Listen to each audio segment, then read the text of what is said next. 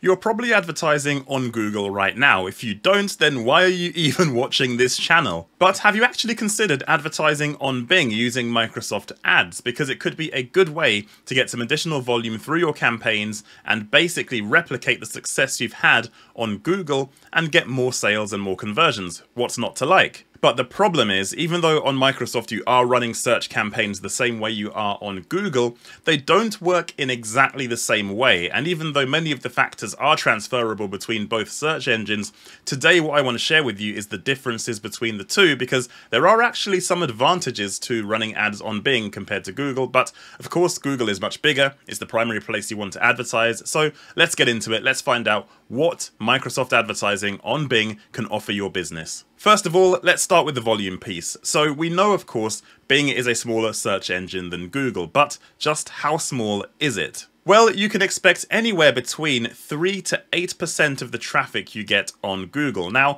of course, this is going to be niche dependent. Some niches will have a higher level of traffic on Bing than 8% or even 5%, but other areas of the businesses that you work within might have even less than that 3% on Bing. It's all dependent on what you're advertising and who you're advertising to. For example, in my country, the UK, Bing can give you about 4% of the traffic you'd expect on Google, whereas in the US, they're much more open to Bing and you can expect double that, with around 8% of the traffic you would expect from Google coming from the Bing search engine and its partners. But I've actually seen it go as high as 10% of the volume I'm getting on Google, in particularly the B2B sector, because of course with a B2B sector you're advertising to businesses, and quite often businesses have a very strict IT policy when the staff are working at their workstations, and by default they often have the Edge browser installed and use only Microsoft's suite of software. So you get some additional searches in the B2B space, usually from people at work looking for business services, and they default to Bing. So that's a small example there. The second thing to consider is, of course, you can import your campaigns from Google into Microsoft Ads, which makes life a lot easier because Microsoft knows the situation. They know Google are the biggest search engine around, and they're not going to compete with them, even though they've been trying for at least a decade to try and get some market share. It's not really happened. So as a result, they've basically accepted their fate, and now they're in a position where they have an import tool that focuses solely on replicating your success on Google by importing your Google campaigns and bringing them over to Microsoft. This literally means bringing across everything, including keywords, ads, targeting, everything. There are some slight differences between how Bing targets and how Google targets, but there are basically going to be no differences between the two when you import your campaigns. Any settings you have on Google that can't be replicated, for example, I know for sure that Google has a more granular targeting ability than Microsoft. It will give you a warning, and you can also do some things to make sure there are no issues when you transfer things across. Because you can do things like find and replace, which is very useful if you're using a tracking template in Google and you're referencing a source of traffic like Google CPC, you can change that to Microsoft CPC or Bing CPC, just to make sure your analytics aren't screwed up by moving campaigns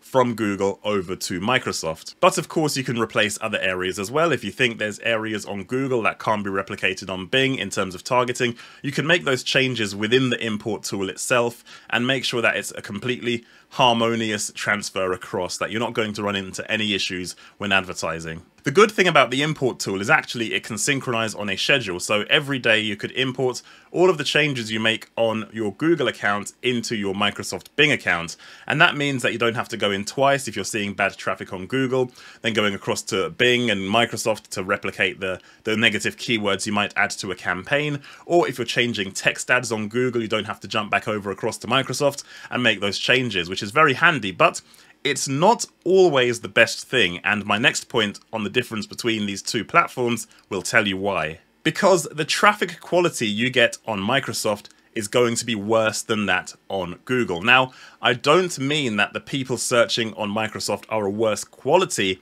of user, and we'll get onto that very shortly, so stay to the end because that is a very interesting point. But what I mean is the matching quality of search term to keyword, even taking into consideration keyword match type, is going to be worse on Microsoft. They just don't do a good enough job of matching your search terms to your keywords, and the close variants go crazy. So on Google, you might be advertising using phrase match and you have a negative keyword list, but that negative keyword list is basically completed because you've optimized the traffic quality very well.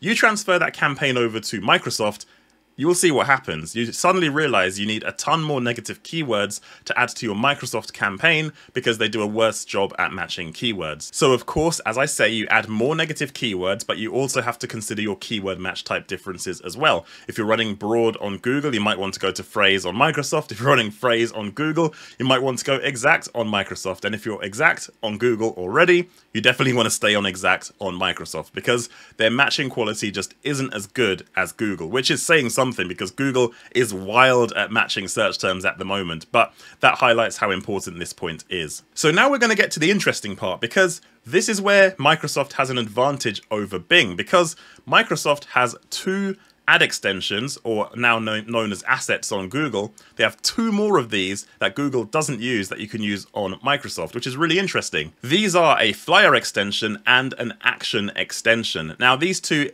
extensions you can use on Microsoft don't exist on Google, but let's understand what they are. So the flyer extension is exactly what you think it would be. It allows you to create a digitalized version of a flyer like you'd get in the mail from a company with promotions and offers. So you of course have your content, your image, your offer, and it allows you to click through on the website of the user to see the actual offer on site. So when they click the flyer, they go to the offer linked to the flyer, and you have to have a landing page dedicated to the offer. So that's kind of how it works, but the unfortunate thing, or maybe fortunate depending on where you are, is that this only works in the United States currently. You cannot use the flyer extension anywhere else in the world but the US.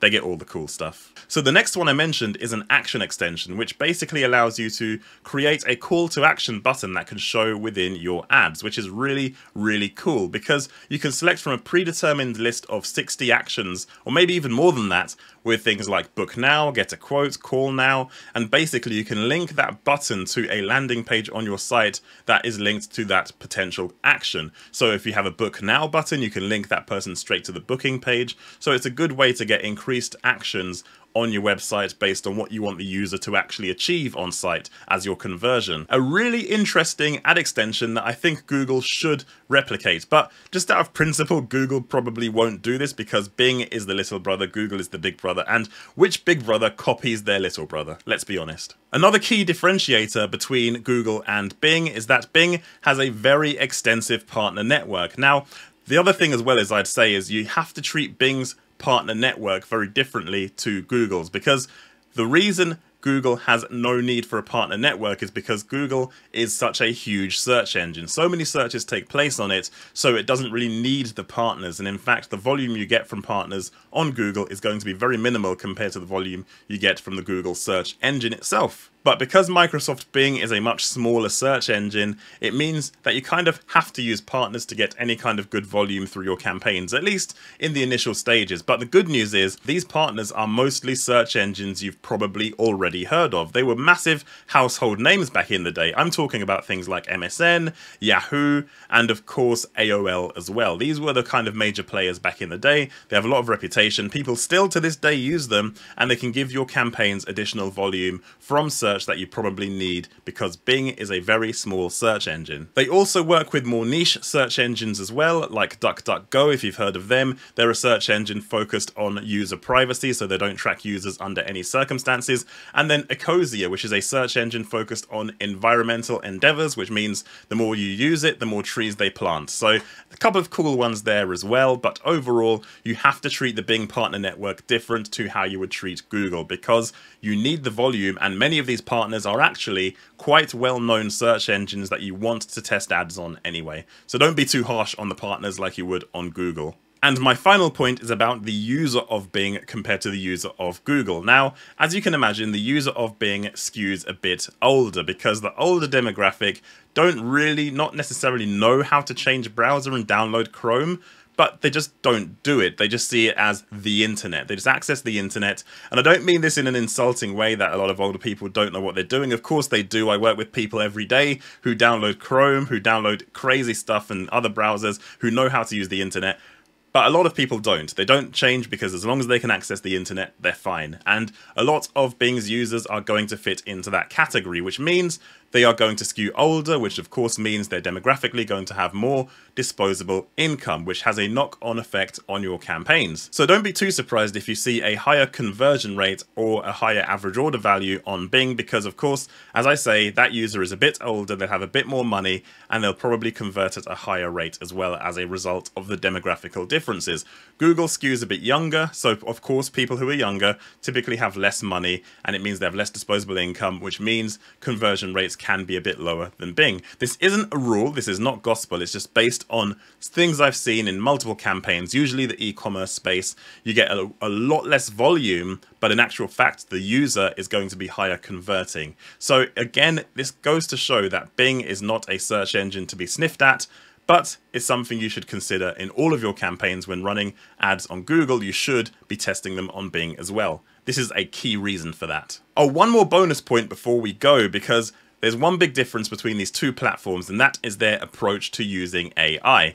Google, of course, are copying Microsoft with regards to AI because Microsoft are partnered with OpenAI, who have ChatGPT, which meant they were way ahead of Google in this particular regard. Google were caught sleeping. They've tried to catch up with Gemini, which is their AI system, and they've introduced Gemini into their Google Ads campaign setup. I did a video covering how bad this was. It's not good AI. It didn't really work. I might revisit it in future. But Microsoft are using ChatGPT to power their AI for campaign setup. It is a little bit better. You actually get some outputs and you can actually complete ads, but the content just isn't that good. But the main thing I want to say is Google makes it optional whether or not you want to use AI in your campaign setup. You can actually say, yes, I do, or no, I don't. Microsoft makes it mandatory. You have to go through a process of seeing an AI output in your ads when you're creating a campaign from scratch. They basically force you to use it. So what ends up happening is it populates all of your headlines and descriptions with AI-based content based on the URL you put in to your ads, and then you end up having to delete them all. Luckily, they've put a button in that can delete them all for you in one click, but ultimately the content just isn't that good. But it's interesting to see that they're both trying to approach AI in the ad setup process. So thank you very much for watching. I hope you enjoyed this video. If you're not running ads on Bing yet, let me know in the comments below. Let me know what kind of results you're currently getting if you're running ads on Microsoft. I'll be more than happy to discuss it with you. Let me know in the comments. I reply to pretty much all comments on all of my videos. Like this video if you like it. Don't forget to subscribe. Don't forget to check out the other content across the channel, and I'll see you guys on the next video.